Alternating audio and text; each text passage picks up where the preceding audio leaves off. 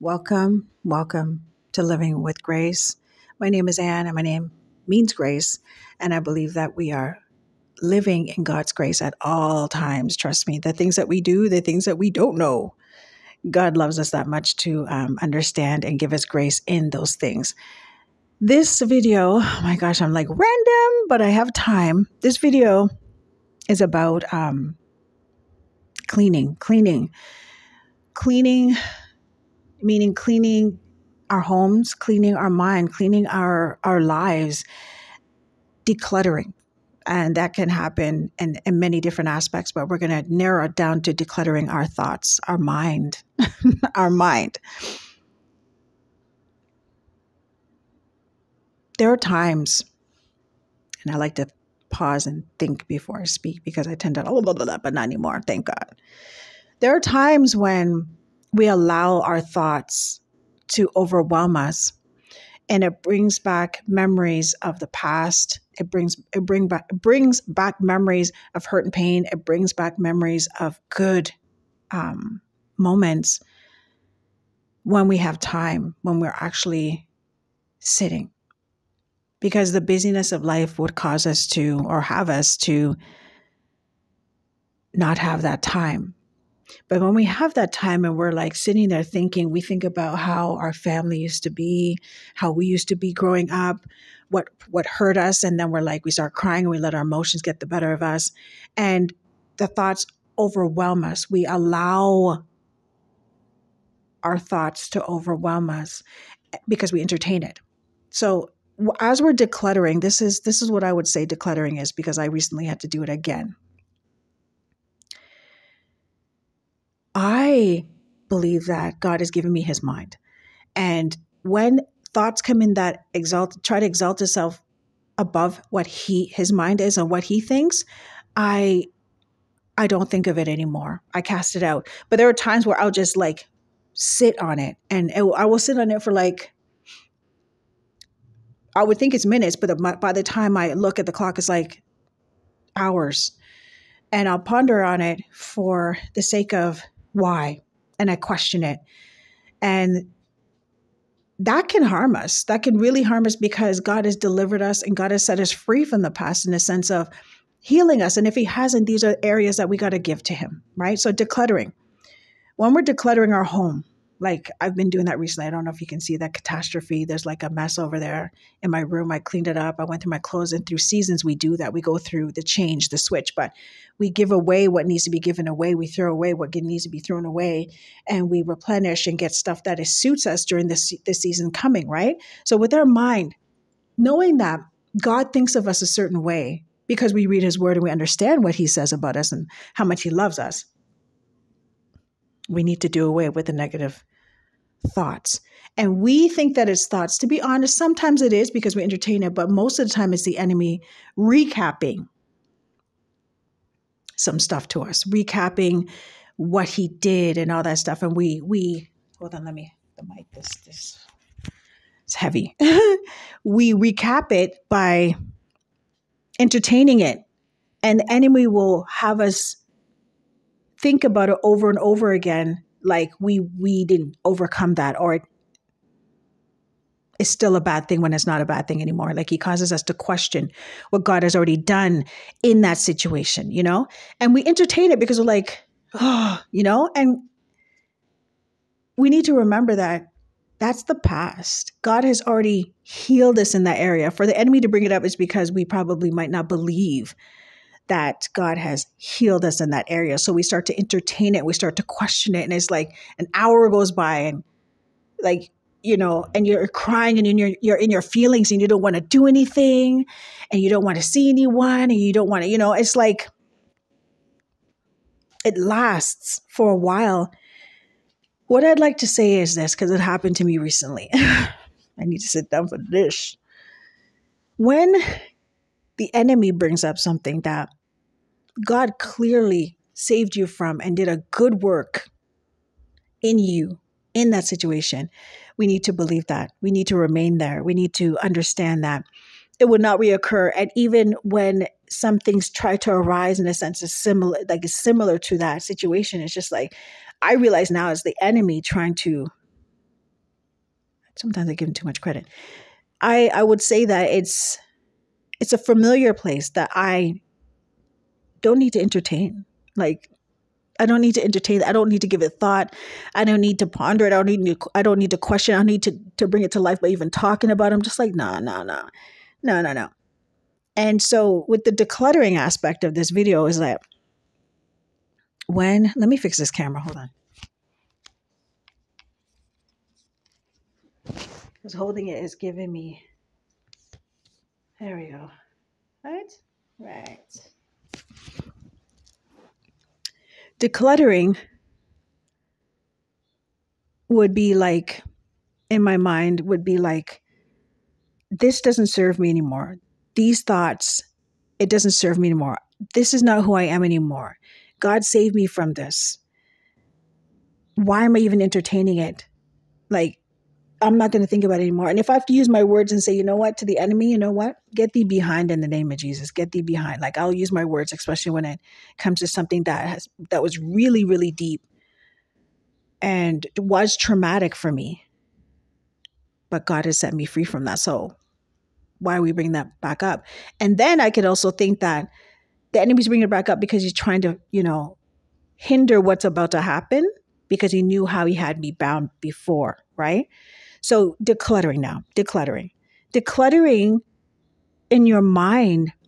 You cannot do that on your own. I wasn't able to do that on my own. That's why I use God's word, and I'm brought to remembrance of what God has done. And I'm brought to remembrance to his word and what he says, renew our minds in his word. Like, I need to, oh my gosh, I'm like throwing scripture all over the place, not even correctly. I'm going to put the scripture here about renewing our mind.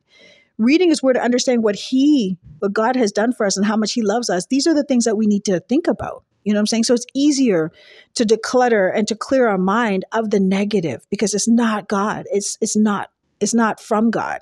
So why are we entertaining it? Right? So even as he changes me, even this top, I think I might give away. I'm not sure.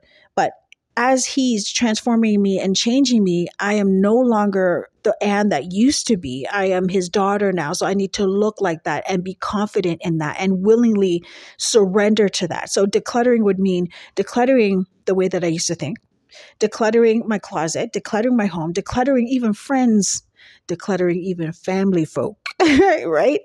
There's a difference between having family fellowship, like my family's in Christ, right? But I have a biological family, and I understand that they might not speak my language in terms of the biblical and kingdom language, but I love them just the same because God gave me them as a family. But there's some family members that just don't need to be around me because of the way that they think about me and how they allow the enemy to use them. But I'll love them just the same, but I don't need to have them in my intimate circle, right? So that was a different decluttering. You change, you hope for the better. And so decluttering is necessary. You get rid of things that no longer serves you. You get rid of the clothes. You get rid of the friends and family.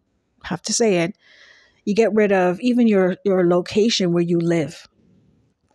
And not getting rid of, you change by moving because the time there has expired. And you know what I'm saying? So even with jobs, like, you're promoted because you're different. You've gained so much more knowledge that you can attain more in a sense of getting a different position that serves you, right? So with our minds, even in relationships that we've been in, it doesn't serve us anymore. We can't even blame them anymore. It's us and what we attract and what we entertain. Even it's me that dresses the way that I dress too. You know what I'm saying? It's me that speaks the way that I speak to entertain certain company in the same vocal. You know what I'm saying? I have to be accountable for myself. And if I want change, I need to accept the change and change while the changing is happening, right? Because I be changing. And loving yourself, because it should be for the better. Decluttering, getting rid of, it should be for the betterment for you, And as we're changing, we acknowledge and accept that season, that friend, that position, that place. The way I used to dress, I no longer dress that way anymore. The way I used to speak, I no longer speak that way anymore. The way that I used to think, I no longer think that way anymore. We're saying it because that's where we're at right now. But we don't speak negative of the experience that we went through, because that was what we were, we're in those situations because probably we didn't know better. We didn't understand. But we don't say that it's a bad thing in a sense of like, and those people, it was an experience.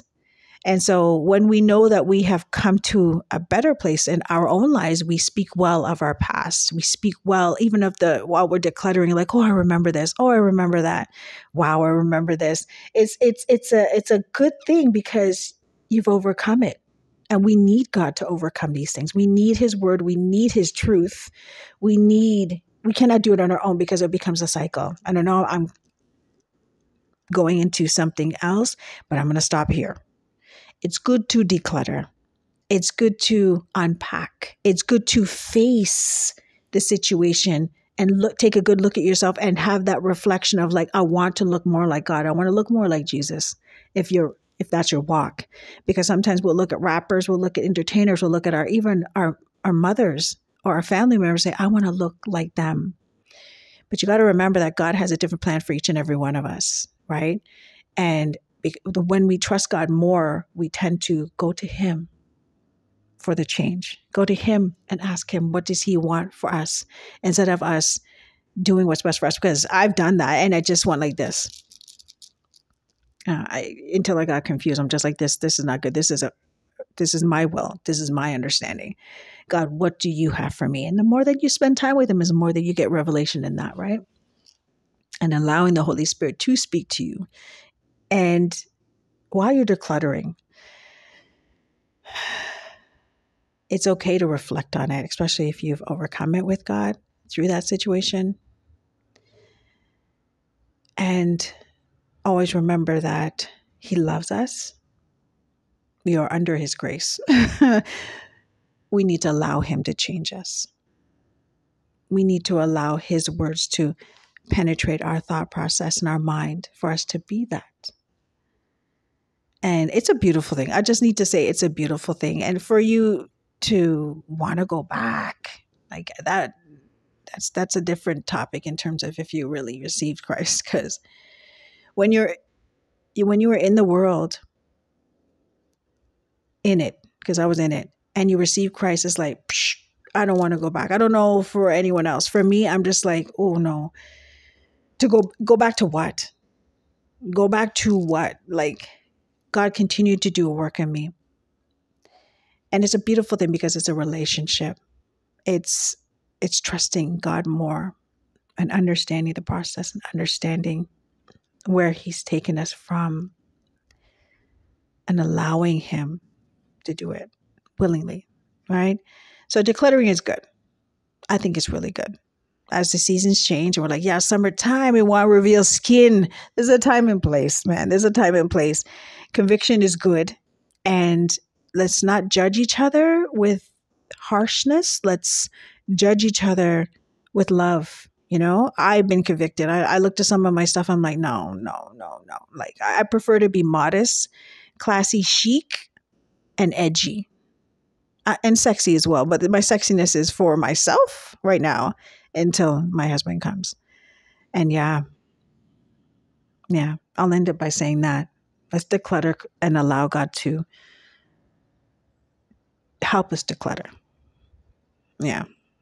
Thank you so much for your time, and I'll see you in the next video. All right.